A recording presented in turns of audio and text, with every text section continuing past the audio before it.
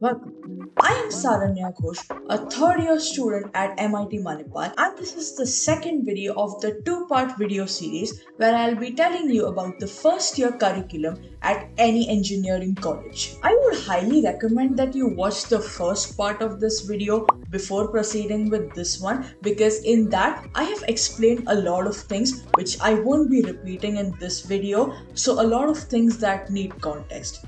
With that being said, let's dive in. I had the physics cycle in my second semester. The first month of it was completely online. Then we were called to the campus and we got our first taste of offline classes. So, a lot of this advice in this video is going to be really relevant because they're coming from personal experience and not from research that I had done because I didn't pay attention in classes in the first semester. In the second semester, again, you'll have 6 subjects and 3 labs. They'll be in the form of 3 full days and 3 half days because you always have theory classes and labs only 3 days of the week. First up among the theory classes, mechanics of solids. This is a subject offered by the civil department. It contains a lot of curriculum related to the 11th grade physics part, the mechanics portion to be specific, so stress, shear, couple, volume, momentum, fluid dynamics, etc. You get the point. I feel like this was the easiest out of all the core theory subjects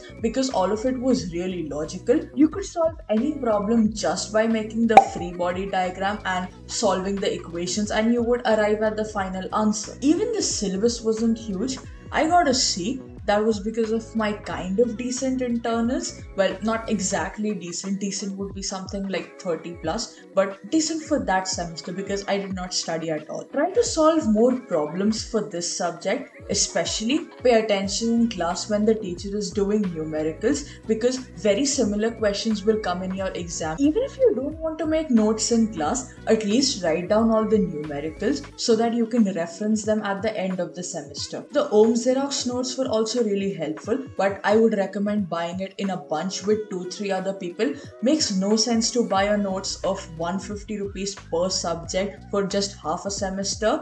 Make friends, buy it with them. Number 2, basic electronics. This was offered by the ECE department. It was a continuation of electronics that you'd studied in grade 12, building up on that knowledge with diodes, op amps, rectifiers, amplifiers, a lot of Boolean algebra, binary logic, flip-flops, latches, and so on. This is considered to be one of the most difficult subjects in physics cycle. I got an E. I almost did not pass. Like when I got out of the exam hall, I wasn't sure if I would pass or not. Make sure that you pay attention in class when it's being taught, especially if you have a good professor. You can ask your seniors if your professor is a good one or not, or you can even ask your friends for recordings of their lectures if their professors are really good and they teach the material in a really simple manner. It's not really difficult per se, just requires a lot of practice. I know that my grade doesn't really prove the point, but I feel like BE was made a lot easier because of being in a student project. In the task phase, I had to study a lot of these electronic based topics and make notes of them and answer questions in an interview. So in-class instruction was more like a refresher. Again, problems are really important. You should know how to solve them. The slides or the reference textbooks are good sources for questions. They're good reference materials. Have a look at them and solve as many questions as possible. Number 3, BME. BME stands for Basic Mechanical Engineering. It was a really interesting subject if you understood what was happening. You will love this if you're into cars or automobiles. It had everything related to boilers and then engines, so be it like steam engines, then petrol engines, diesel engines, 4-stroke engine, 2-stroke engine, and a lot of other things. Then there's the lathe and the machine tools that you use to shape all the objects into whatever shape they're supposed to be in. A lot of theory, to be honest, and so many diagrams. Like the endsem was full of diagrams. I don't remember even a single question not having a diagram to be drawn along with it. Study everything in this. Make sure you memorize those slides so well that you can print them in the exam hall. Again, solve numericals. I don't want to sound like a broken record, but numericals are really important in all of these subjects. OSF was a really good source for all these numericals. If I remember correctly, there was an entire PDF of solved numericals, and those exact questions, like not the exact question, like same pattern questions just with the numbers changed or with a slight twist in the concept. They were asked in the exam. They do have a lot of weightage in your finals, so study them and make sure you know how to solve them. Number 4, engineering mathematics 2. I'm kind of disappointed that I got a B in this. I was expecting an A, but I kind of knew why my grade dropped. While my NSIM was excellent, I knew everything on the question paper. My internals weren't great. We used to have 2 10-mark quizzes. So in the second quiz, I did a really dumb thing. There was a sheet of paper with 20 questions on it, each question worth half a mark, and I saw that there were 6 questions on the first page, and I did not think of turning it over and seeing if there were any more questions on the back. Yeah. The last second when the teacher was collecting the papers, I saw it. I just did something randomly, so I lost quite a few marks over there. That may have been the reason why my grade dropped a little. This was actually one of the only core courses that I liked apart from English. I really liked the way that the instructor taught this subject as well, and I in general like maths as well. It's pure logic and concept, no memorization at all. We had a lot of topics like double integration, triple integration, to find the volume and the area, vector calculus, and some other lightweight topics at the end like series and sequences. But this was also the subject that most people failed in. It is always claimed that even semester maths is a lot more difficult than the odd semester maths. About 2/3 of the batch got an F in this subject. 1200 of them gave the makeups. I'm not even sure how all of this was possible because our exams are all relatively graded. All of us get graded on a bell curve, so this is where it helps you. If the exam went terribly for you, there's a good chance that the exam went horribly for others as well, because if the paper is tough, it's tough for everyone. So don't worry about failing or getting a bad grade. Relative grading might actually save you. So it wasn't really a difficult subject for me, but it clearly was for a lot of people. So make sure you pay attention and pass it. Number 5, English. This is perhaps the class that I liked the most, not because it was the easiest subject to score in or it was only a 2-credit subject. It was because there were ample opportunities to stand up in class, go on the stage in front of all your peers, deliver a speech, listen to other people's speeches, accept criticism, give other people public criticism that they could work on, present your opinions, and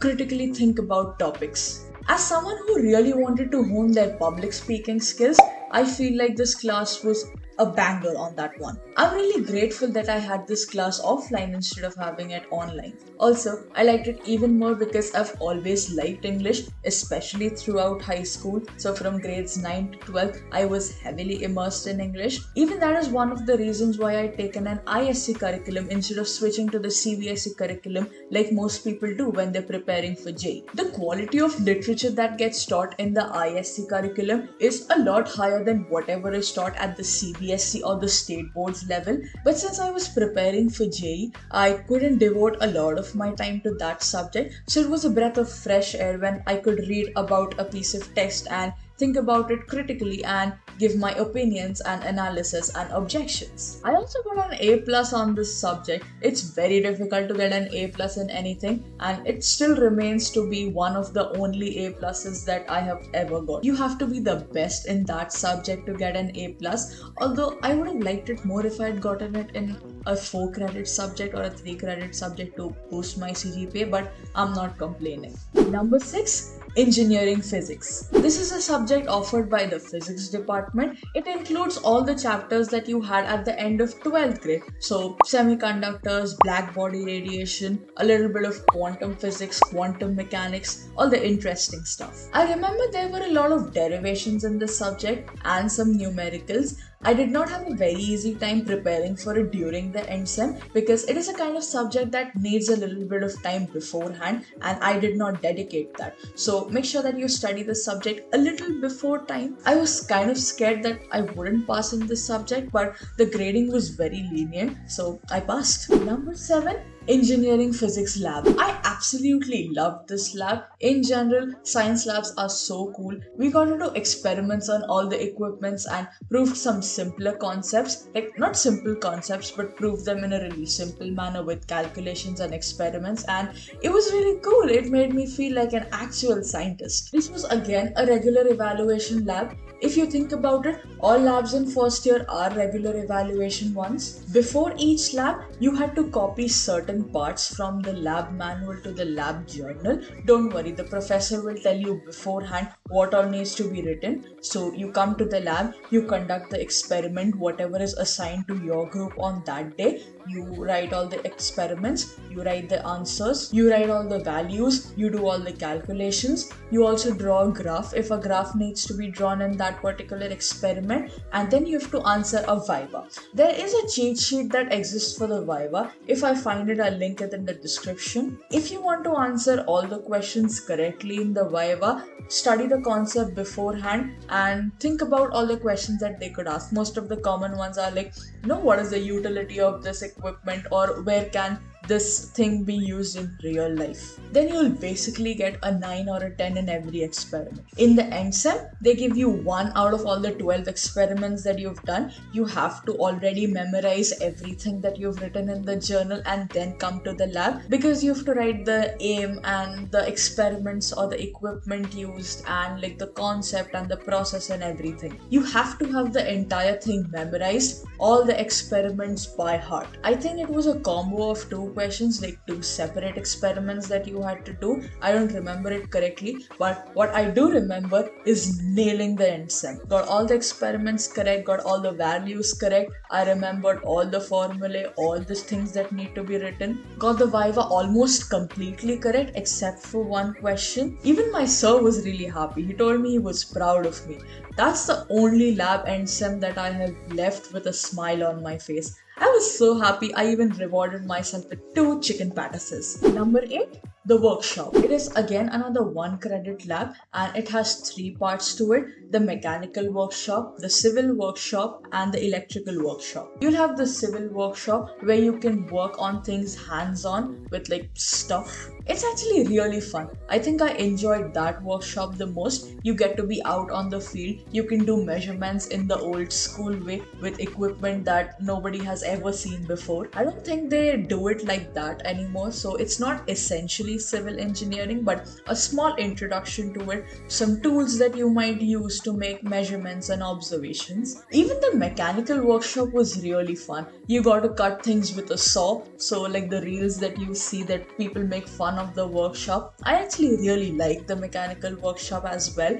You also got to solder things for yourself. I soldered a rectangular box out of a flat iron or aluminum sheet, but that was really cool too. I think it might have been my joint favorite workshop. Then there were demonstrations. We actually didn't get to use the lathe or any of the more finer machine tools. We were just observing from afar when the instructor was using them and showing us how they were used. Neither did we get to touch the motor engines, and there's a car in the mechanical workshop as well. Next, I had the electronics workshop. We designed circuits. We also made a 2 switch like the stairway light bulb. We made a calling bell like a doorbell that you see in most people's houses. Next, last but not the least, number 9.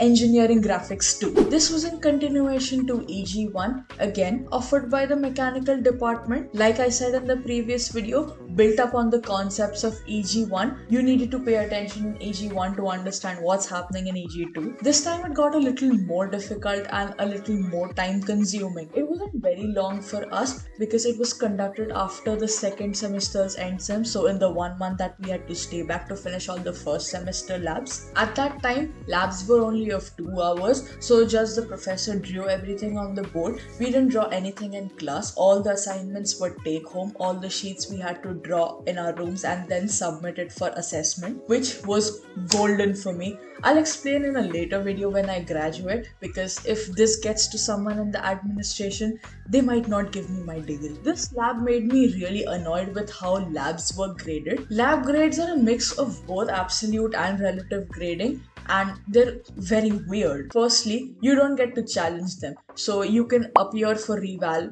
for all the theory subjects, but you can't do the same for labs. And second, they don't tell you your end sem marks. Throughout the lab evaluations, you'll always know all your marks. Even entering the end sem, you'll know what your internal marks are, and they just don't tell you your end sem marks at all. And the thing that bugged me the most was I got a B in EG1. I was really struggling in EG1. I did not know how to answer any questions. It was bad. Me drawing questions in EG1 was like shooting a dart in the dark. I would copy other people's assignments by counting the number of blocks and then hoping that the line goes straight through them. And then pray that the teacher doesn't notice that this line is like 10 degrees off. But for EG2, I solved like freaking 200 problems and I got a C. Not just this. I had coded for 4 years prior to entering college, and in the PSUC lab, I helped one of my friends prepare for the NSEMs. Like, no offense to her, but she had never coded before. I had helped her prepare for the NSEM,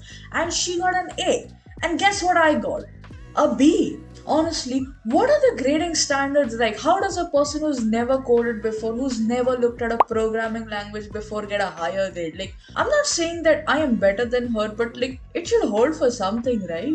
It makes no sense whatsoever. Next, CPI. I ran out of time in the last video, so I couldn't tell about this thing called CPI. In your year, it might be under a different label. For us, it was something like creativity, problem solving, innovation. It does not have a grade, but make sure that you attend all the sessions and complete all the assignments. It's online, so everyone just logs in and leaves. It has credits, but no grades. Kind of like the open elective that you'll have in your higher semesters, but just the difference is that in CPI, we did not have an end sem. In our coursework, it says that in the 5th semester you will have an open elective, but instead, CPI was taken into account. That is it for today.